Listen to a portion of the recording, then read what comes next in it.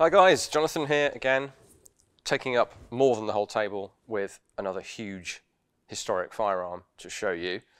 Now, if you were trying to guess what this is over on Instagram or Facebook, I suspect a fair few of you have said pattern 1853 Enfield rifle or rifle-musket or rifled musket. Both of those terms were used on both sides of the Atlantic, confusingly. And by the way, they don't mean anything different at all. It's just a language thing. So rifle, rifled musket, and rifle functionally all mean the same thing. Rifled musket and rifle musket imply something longer that takes a bayonet and is rifled, as opposed to a dedicated infantry rifle like the Baker or something of that nature. But without getting too much further down the rabbit hole of etymology, call it what you like. This isn't it anyway. This is in fact the pattern 1851 Minié rifle. I've only ever seen it referred to in the official documentation as the regulation Minié rifle. So that seems to be its formal name. What's its relation to the pattern 53? It's pretty similar, except that it's more similar to the quote-unquote Brown Bess smoothbore musket that came immediately before it, the pattern 1842. So we'll get into that. In fact, I'll show you a P42 in a moment just to emphasize. So this is actually a collaboration that we're doing with Real-Time History, who we've worked with before on the Franco-Prussian War. You might remember that if you've been with us for a while. This time, they will be dropping a big and no doubt very good documentary on the Crimean War, which I'm very excited about. And they asked us if we would like to choose something to do a companion video on. And the logical thing for me to choose, given that there is precisely one video on the whole of YouTube that covers this thing, very good, by the way, paper cartridges, check out that channel. They are shooting the thing at some distance and showing how capable it is. Perhaps we can do a little bit more on the historical side here. We aren't shooting it, I'm afraid. These are quite rare. We don't have that many even here at the Royal Armouries. Now that pattern 53 Enfield, I think it's better known in Britain because of it does appear in the Crimean War, but not until 1855. So the majority of the conflict, 53 right through to the end actually, most soldiers are armed with this, the pattern 51 or the Minié rifle. So it's a sort of forgotten main British infantry rifle of that conflict. The P53 is known because that's what a lot of the units like the Guards regiments were equipped with that in the Crimea. They came home with these shiny new improved still Minié type rifles, but now with the moniker Enfield rifle. And also the American Civil War, I think, weighs heavily on this era of history, and that was, the P53 was used in that, so people know the Enfield rifle. They don't know this. And of course, this did not serve for all that greater length of time. Only, I think, a total of 34,000 were ever made, which, given the size of the British Army at the time, is not huge. It was enough to equip all of the frontline regiments with one of these. Well, what is one of these? I keep using the word Minié. So just to introduce, if you're not aware, the basic idea. So this is a musket ball, 0.69 of an inch, which was the regulation size. Substantially smaller than the 0.75 bore of the old Brown Bess, the flintlock Brown Bess. And this is not, in fact, the mini bore for this rifle. This is a P53, an early-ish P53 type bullet, but it does illustrate the key features here. You can see that this is the wrong one because it should be. This is .702 caliber, the weapon, from land to land. Whereas you can see this thing in my right hand is substantially smaller than the old musket ball. So whereas the projectile diameter for this thing was kept the same as the old musket ball. Now, if you elongate the bullet for a more aerodynamic shape, which is, in large part what this shape is doing, it's referred to as cylindroconoidal, so sort of fancy Latin-derived language for a cone with a cone on top of a cylinder, basically. So that's the basic shape. And the critical aspect beyond its more bullety shape, as it were, is the cavity in the base. So the true Minié bullet, and we'll have to see if we can find an example for the future to preserve, because I don't have one to hand. That cavity is critical. That is filled with hot expanding gases when you fire the rifle, and the sides of the bullet expand out slightly, enough to grip the rifling and be spun. Why? Well, that means you can ram the projectile down as quick as a musket ball and shoot it out as accurately as a rifle bullet. So it goes down smaller, comes out bigger.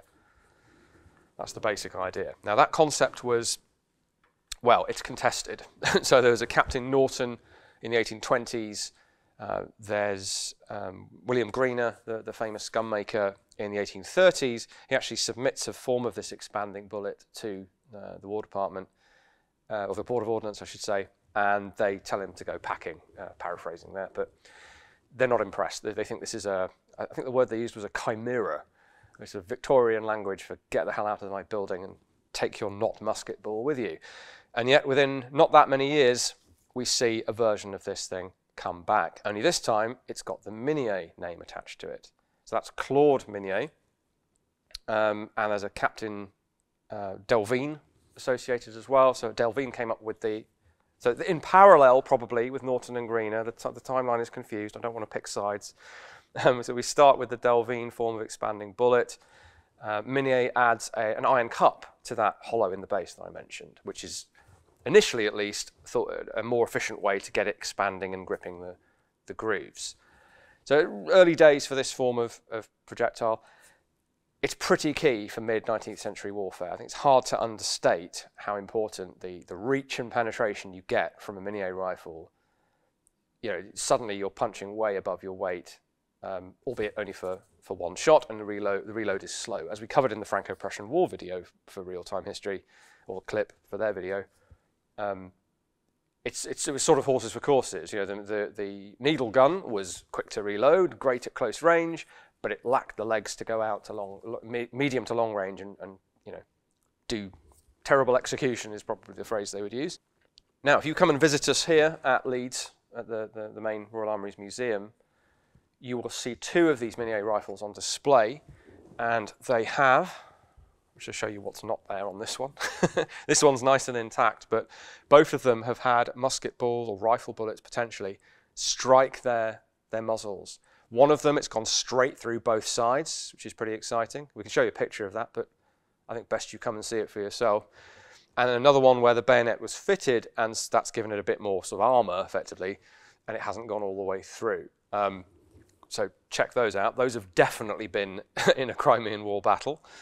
This one probably was in the Crimea because, apart from sort of generic wear and tear, which it's hard to pinpoint to any particular action or date, we do have on the butt here, as well as the rifle number of 105, above that we have 42, which will be the 42nd Regiment, 42nd Highlanders, the famous Black Watch. Now the 42nd Regiment have included in their battle honours the battles of Alma and Sevastopol. So highly, highly likely, given the relative scarcity of these things, that all of them went out. This would have been in the hands of a soldier at one of those battles, which is quite exciting. In terms of the technical aspects, it's not overly ambitious. They're playing it safe in some respects. It's set up, as we say, or stocked and kitted out, very similarly to the P42.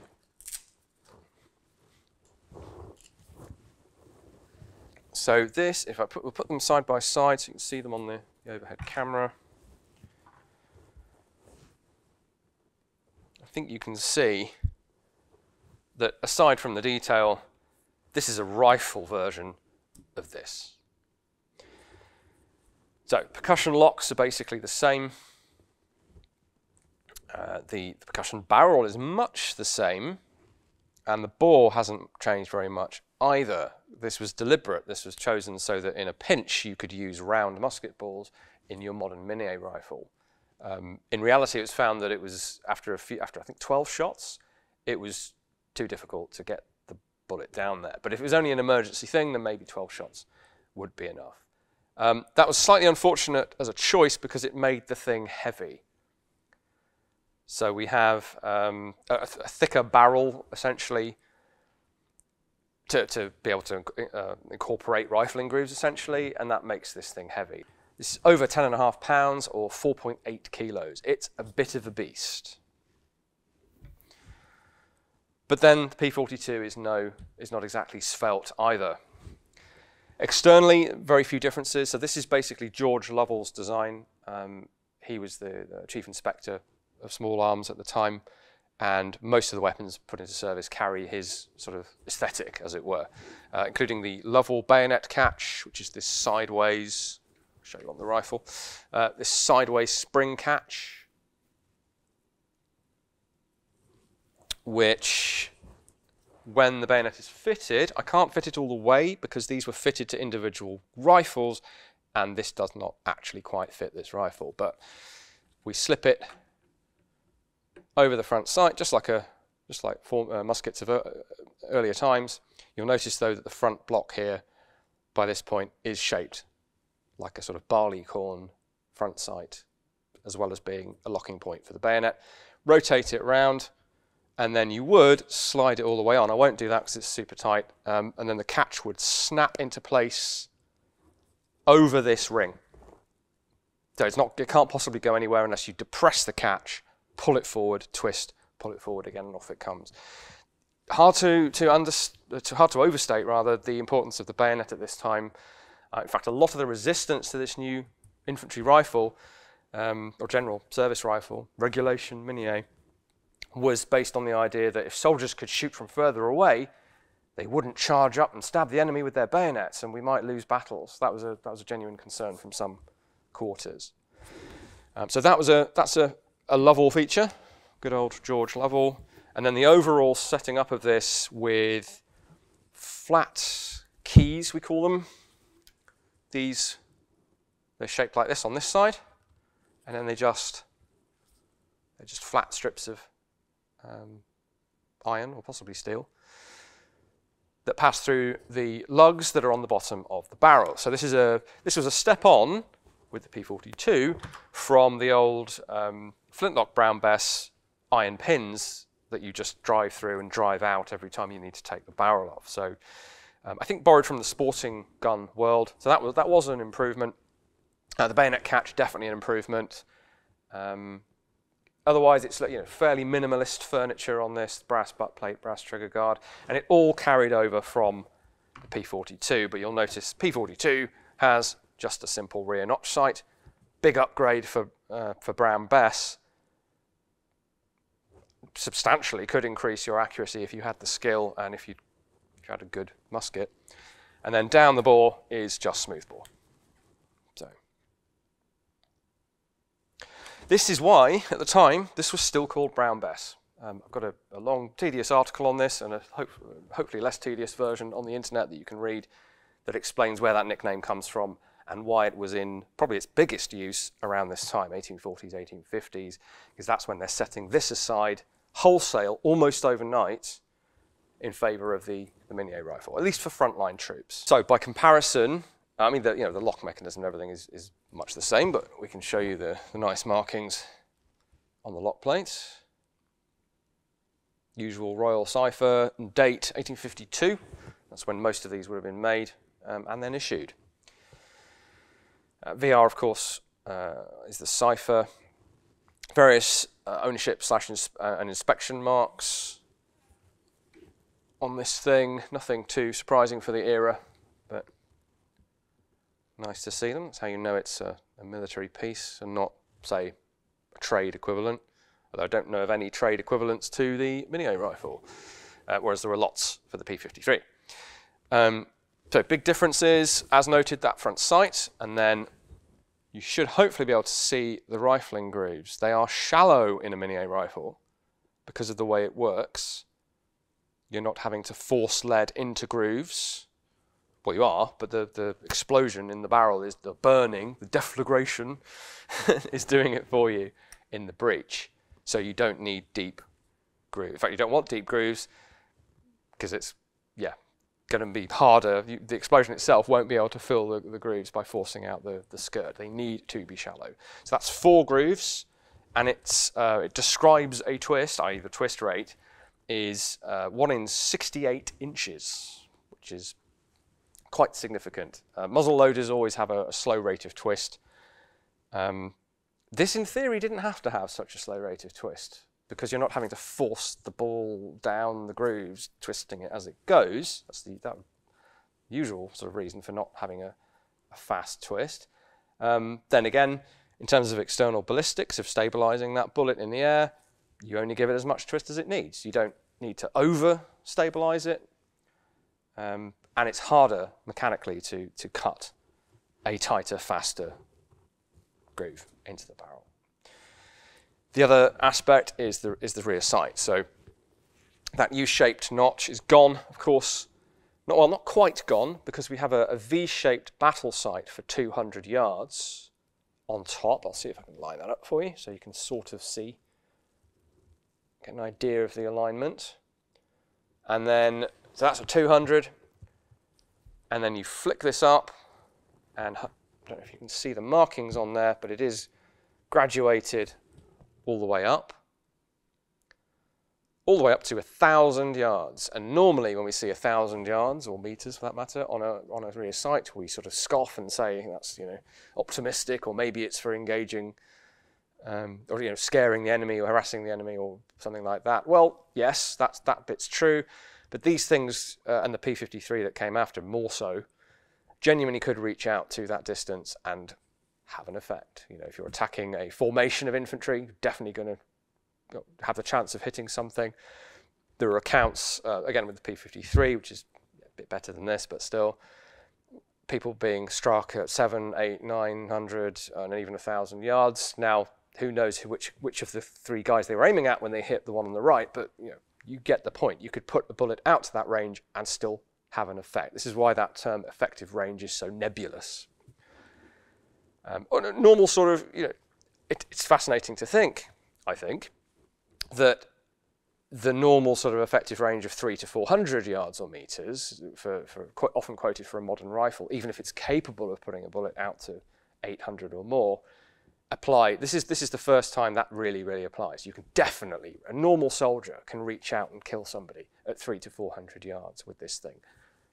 Definitely. So that's your true effective range, but a good marksman can definitely go beyond that. So the 1,000 yards setting is just the top, and you can see that would, in fact, if you check out the paper cartridges video, you'll see them shooting at, getting on for that sort of angle. So almost like an archer aiming up to correct for the drop of the bullet. It is a big, heavy bullet, but then the increments are controlled for with a slider. So it's the first time we really see sights like this coming into use. So you can just set, I can't see what I'm setting it to, but you get the idea. There's a nice connection here with Arthur Wellesley, Duke of Wellington, who is Commander-in-Chief of the British Army at this period.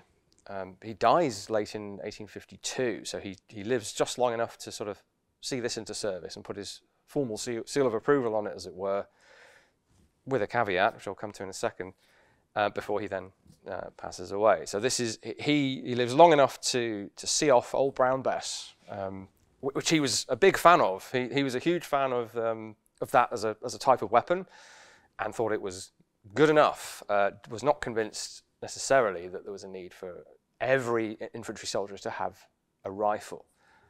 He was of the view, as many were, that rifle regiments were fine. You know, guys in green being all stylish and hiding behind trees and stuff, but not good old Tommy. I don't think they were calling him Tommy then, but the British soldier should be just a stalwart chap who would stand there in bright red and deliver fire and march, and that's all he needed to worry about: load and fire 3 rounds a minute. Well, he did come round to the idea. The Marquis of Anglesey is said to be the main sort of, well, one of the main movers on this, and also the guy that persuaded Wellington, I think twice. I believe Wellington decided to withdraw his approval for the Minié rifle and then reasserted his approval.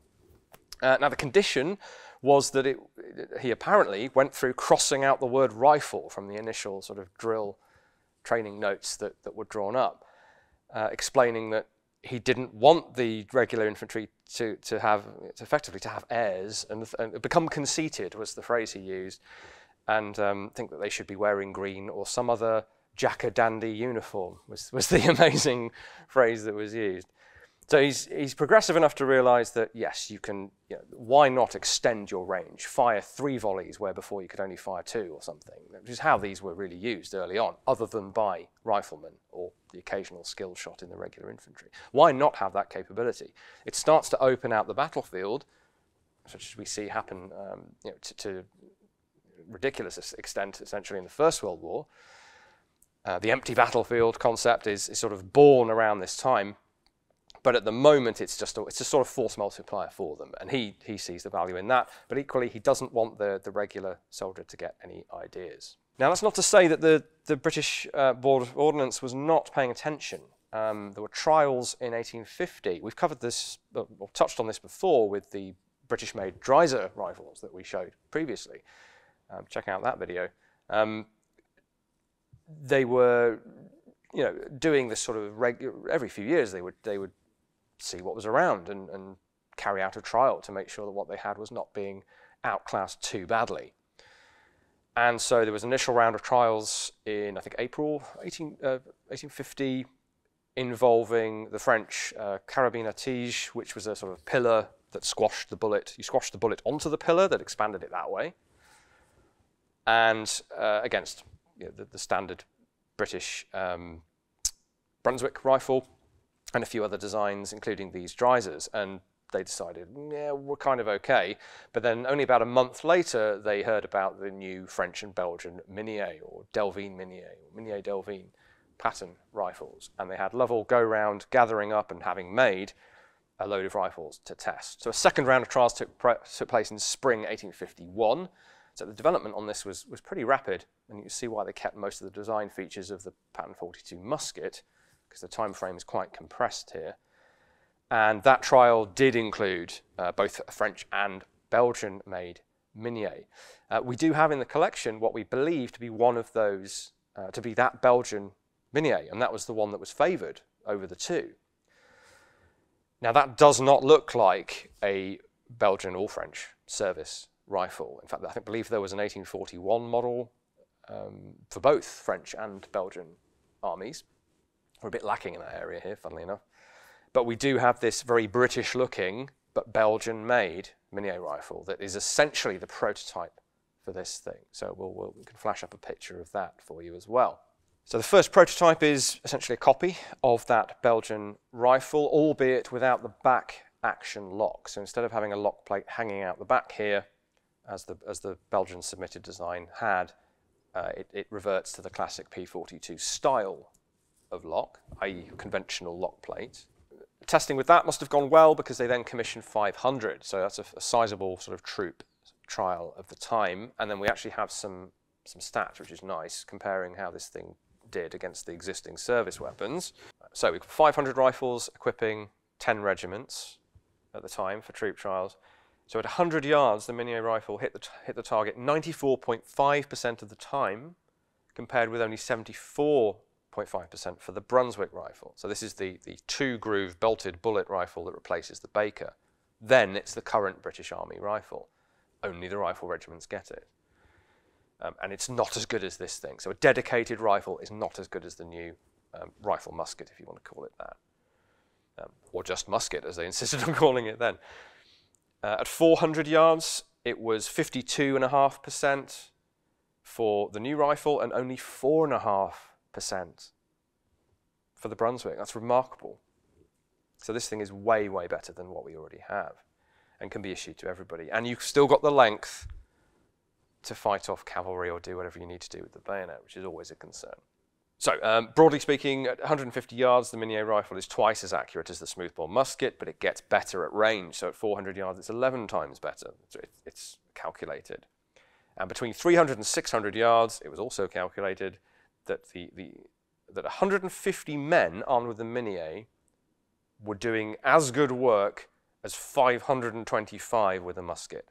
So the term force multiplier is a modern one, but it applies very much. Now, this wasn't just more accurate and longer ranged and proportionately a lot more accurate, it was more devastating as well. So in trials, we had the penetration of a wooden target, deal, a sort of hardwood, at 250 yards, 5¼ inches, whereas the musket ball only went 2.9 inches into the same thing.